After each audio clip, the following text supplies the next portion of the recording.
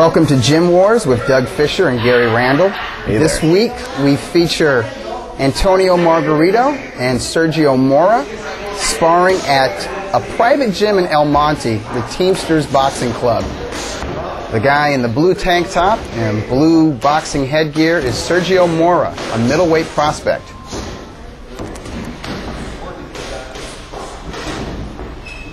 Sergio Mora from the Contender. The Contender Zone, Sergio Mora. He's born and bred in East LA, 13-0, 3 knockouts. He may actually have more fights than that 13-0. He, being part of the Contender, we don't know. We don't know if he has 1, 2, 3. We don't know how many more fights that he has. You just got to watch the show. He's being used in this sparring session to help Margarito prepare for his April 23rd showdown with Kermit Cintron. Cintron is a big, strong, power-punching welterweight, probably the hardest hitter in the 147-pound division. So his managers are looking for middleweights for Margarito to spar with. You'll see Mora fights nothing like Kermit Cintron. He's pretty much your orthodox stand-up 1-2 boxer-puncher. It's pretty much a pointless sparring session. It's not pointless. This is some good work here.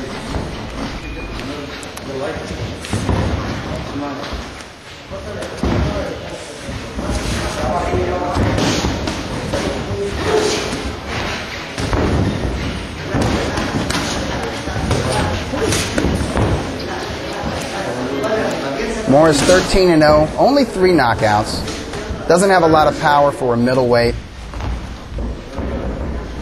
You see here, he uses the ring. He's got footwork. Likes to switch from southpaw to orthodox stance. Good work right there by Mora. And he just fired a hook from the southpaw stance. Popping a nice jab, Sergio Mora.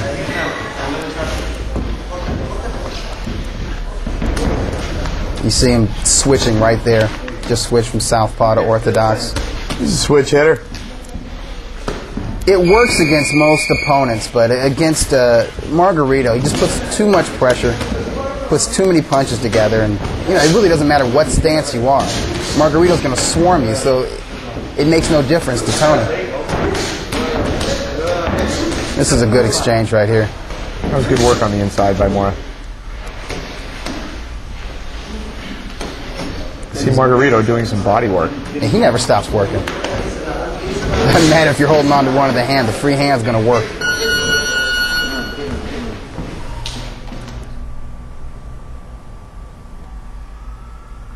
Slipping a punch. We're not used to seeing a lot of that from Margarito. Sergio Mora is also slipping his share of punches. Nice right uppercut, left hook combination. He came back with the right cross. Mora comes back with the left hook. This is some good work. This is just the first round. I like seeing Margarito keep finishing up with that left hand, straighten himself out.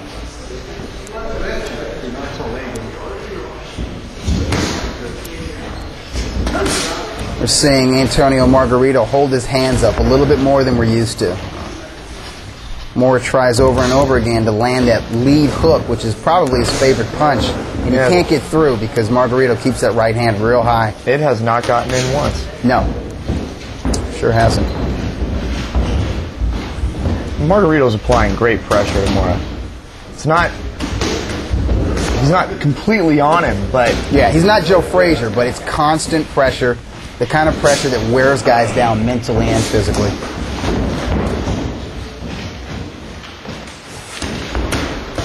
Now, what do you think Cintron's going to do? Cintron's going to fight his fight. He's a pretty orthodox boxer. Comes straight forward behind a jab, doubles it up, throws the right hand, which is a very powerful punch, has a good left hook. Cintron works the body as well. I mean, between Margarito and Cintron, these guys are going to meet in the center of the ring.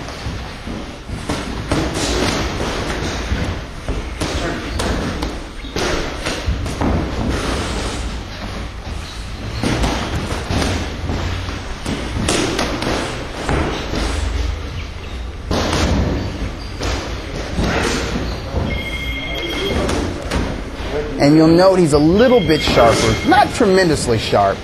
He's never going to be a perfect technician in there.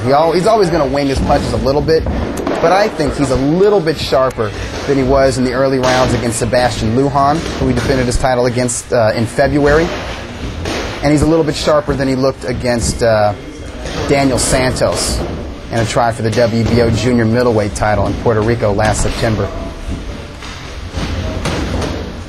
Good work by Margarito. Yeah, I mean, here we see Mora kind of covering up and trying to turn away from punches, and it's not working against Margarito because he just puts too many shots on you. Margarito, I mean, he's an accurate puncher. He's gonna hit you in the face if he can, but he doesn't care if he lands on your arms or shoulder. He just landed a nice lead right hand right down the pike, too. Beautiful right hand. Yeah, Mora kind of looked at him like, come on, man. Margarito obliged him.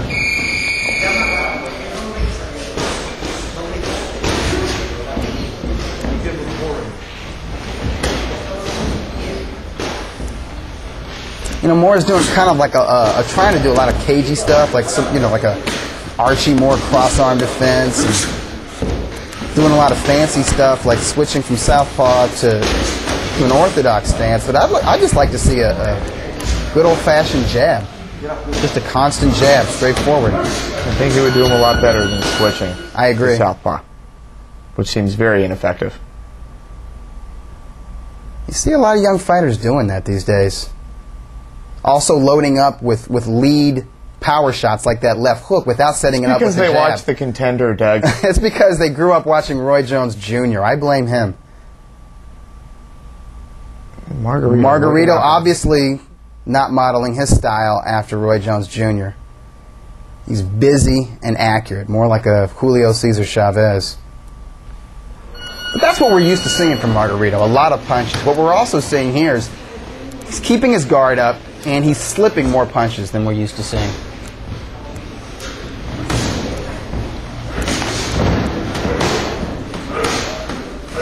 See Morris setting some good power shots up with the jab, forcing Margarito back for a minute, but Margarito will never stay in the ropes too long. It also looked like Margarito blocked 90% of what was thrown. Oh, yeah.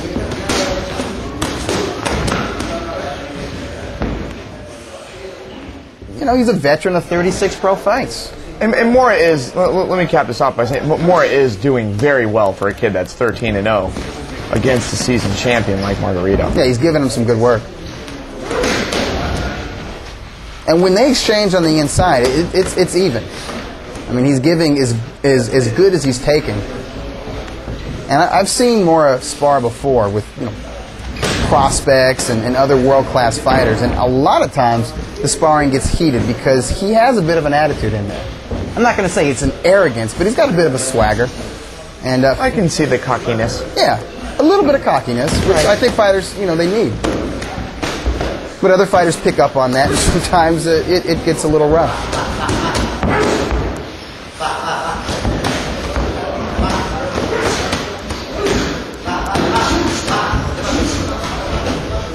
Here you have some great back and forth action. Yeah, see Mora trying not to give ground to Margarito. Exactly. And Kermit Cintron is not going to give ground. He's not a guy who backs up. He's not a guy who plays the ropes.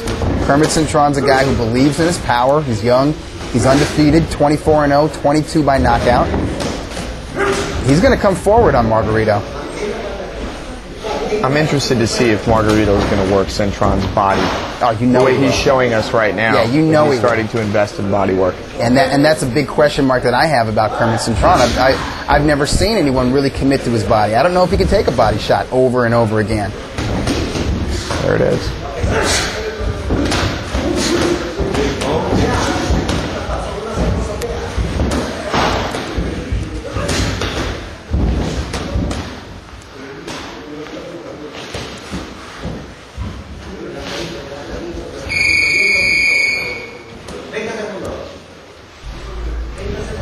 Final 30 seconds of the third round of sparring. I can tell you right now, this sparring session took place this past Saturday. I was there taking notes from ringside. Margarito, you couldn't hear this guy breathe. Sergio Mora, by this point, he's breathing very hard. He's grunting with every power shot. And he's throwing some heat in there right now. There's the left hook finally got through there. Yeah, when there's 10 seconds left and he's not boxing anymore and going for broke. Right.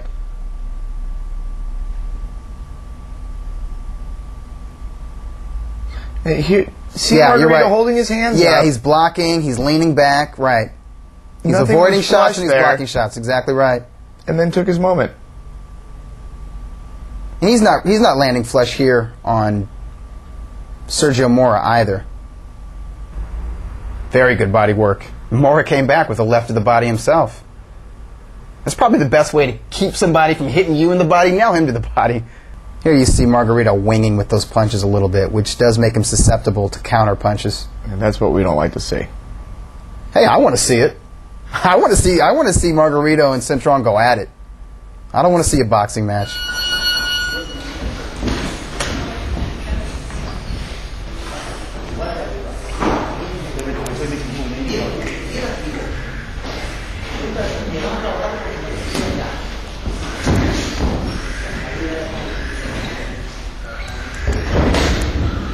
And Margarito timing more now coming in.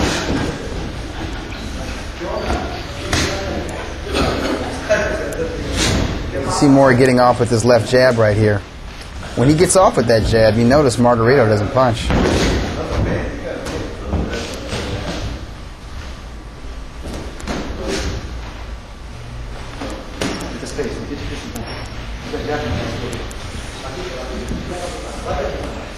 He just timed it. Left uppercut. Double right Straight hand. right, yeah. The right hand is accurate. And it's not so much accurate because Margarito throws it perfectly or he's so fast. It's accurate because he just times it well.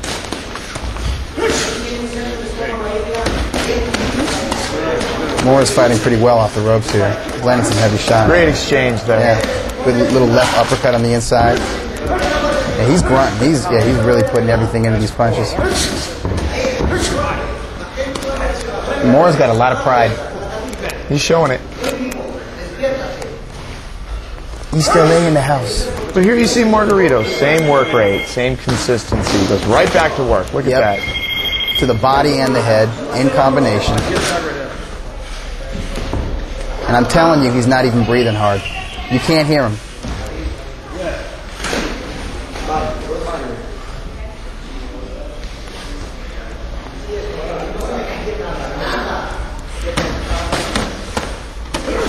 Don't forget, Mora probably outweighs Margarito by 10 pounds. Maybe more, maybe like 15 pounds.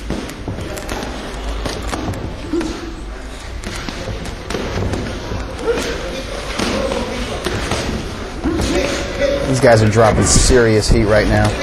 Margarito showing a little bit of defense. Certainly more than we're used to seeing from him. You see him getting under those shots on the inside. I like that. Oh, and that uppercut. Margarito loves the uppercut.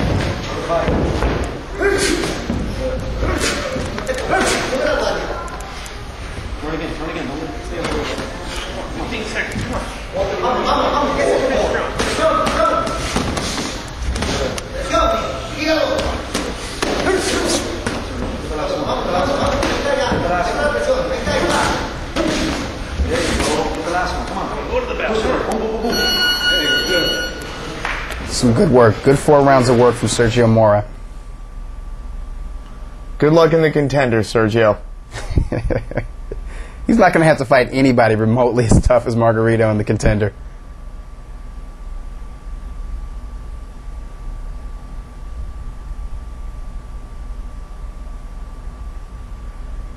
This is pretty furious right here.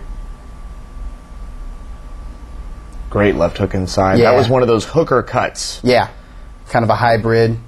Hybrid hooker cut punch comes from an angle.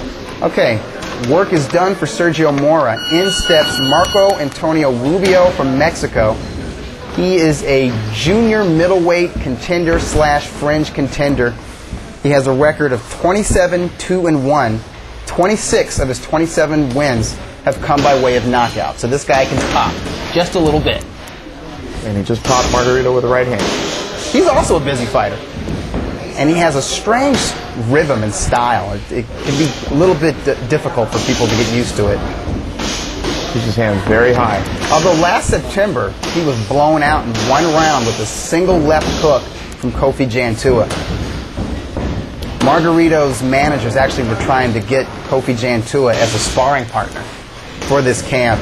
Jantua either had an injury or he was out of the country or something, but he wasn't able to be a part of the training camp. But they got Rubio, and Rubio has won twice since that embarrassing first-round loss to Kofi Jantua. In fact, his last fight was a decision win over J.C. Candelo. Margarito is still applying that pressure, and this is his 5th round of sparring. But now he's in with somebody who throws as many punches as he throws. So it's a little bit of a different look.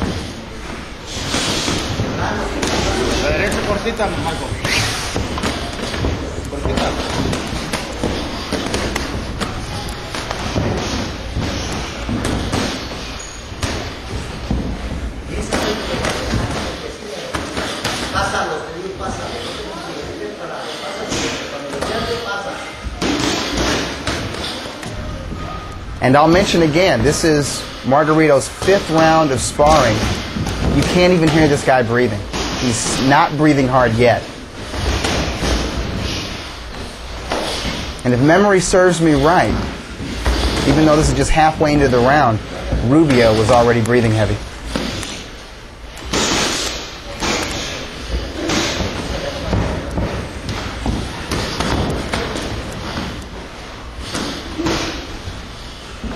Yeah, that's that pressure by Margarito. It tends to wear fighters down. Very curious how that's going to affect Cintron.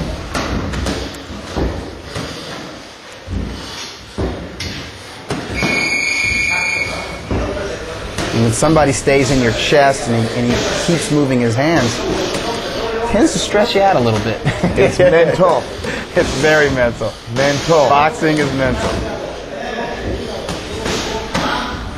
And these sparring partners of Margarito, they're getting an education. Margarito's not just a veteran professional fighter, but he's also a veteran champion.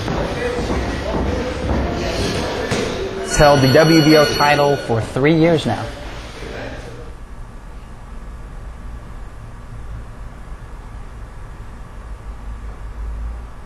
Nice. Good left uppercut. And Rubio comes right back. Great counter. Yeah. And I think Rubio actually has the better jab, too, when he throws it. But this was phone booth warfare for most of this round. These guys elected good to... double right hand by Rubio there. They elected to fight on the inside.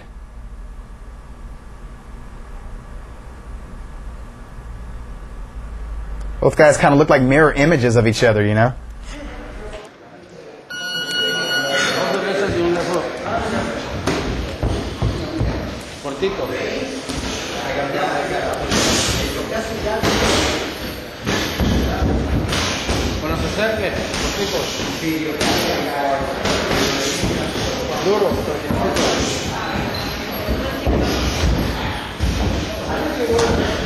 He just has good timing.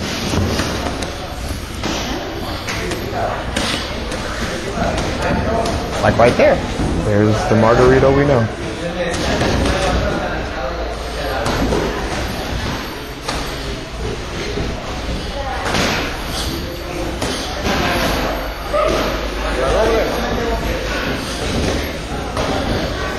Rubio coming back with a 1-2. You see him swatting some of Margarito's punches. When Margarito doesn't really commit to that jab, Rubio just kind of swats it down with his right.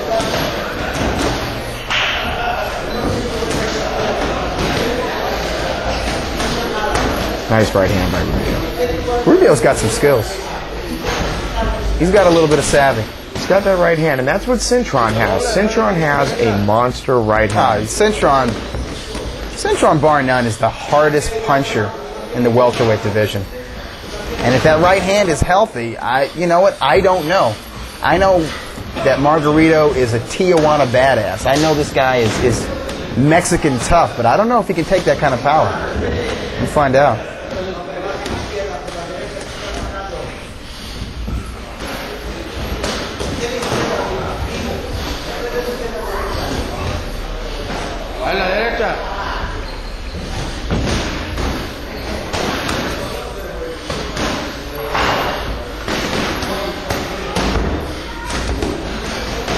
Another thing about Kermit Cintron, he gets the bulk of his power at the end of his punch. It would be interesting to see if Margarito can get real close to him, get up in his chest, what kind of power Cintron's going to have with inside punches. Short uppercuts, short crosses and hooks. How is he going to react to that? Nice left uppercut. Great work by Margarito. Yeah, we know Margarito can fight on the inside. We don't know if Kermit Cintron can fight like this on the inside. We will find out.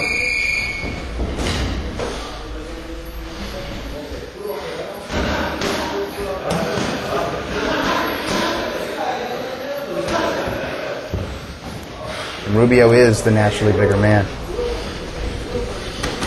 Although he doesn't look bigger than Margarito, to be quite honest. He's one of these guys who gets power, but his arms are real skinny.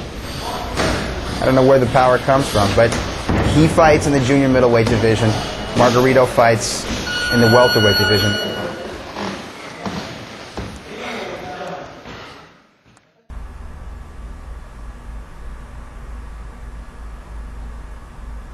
You know, one thing I've noticed, Doug, over the last 6 rounds of boxing we just watched, Margarito doesn't move back. No.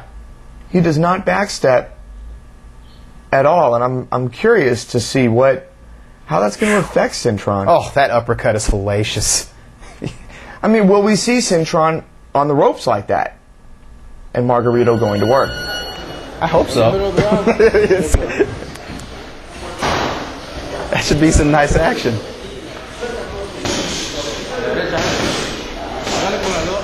I don't think Cintron is willingly going to back up to the ropes. If he gets up against the ropes, it's because Margarito put him there. Yeah, Cintron circles a lot.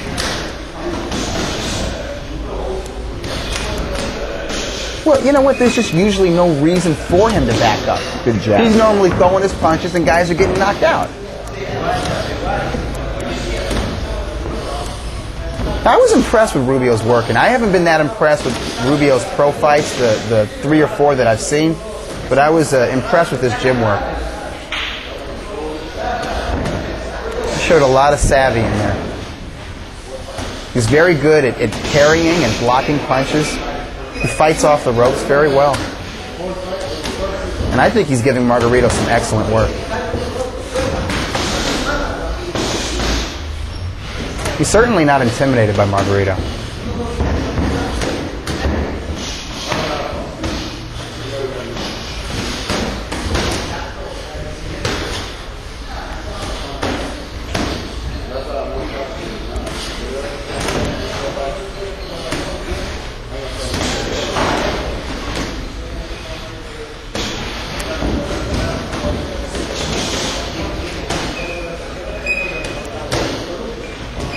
And there Rubio has him against the ropes. Yeah, a very rare moment with Margarito up against the ropes. He never stays there very long. And I can tell you right now, he is not breathing hard. Rubio is breathing hard and grunting with every punch, but Margarito is as steady as ever.